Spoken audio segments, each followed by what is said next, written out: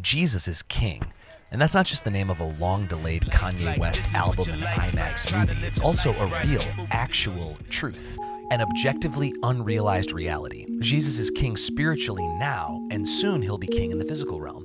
The Jews thought that was about to happen about a week before they crucified him, when Jesus rode into Jerusalem on a little colt and was hailed king by his people. The significance of the colt is massive.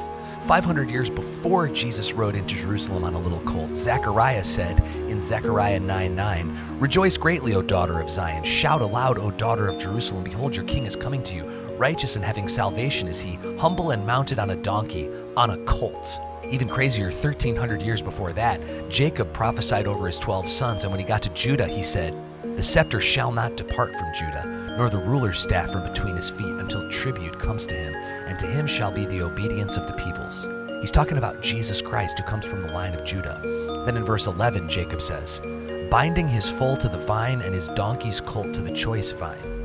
Where is Jesus only 4 days later? The Last Supper, the vine. This prophecy is 1,800 years old, and it talks specifically about the week that Jesus was crowned king by his people. Little did they know that in his death, he was made king over all. We just have to wait for him to come back.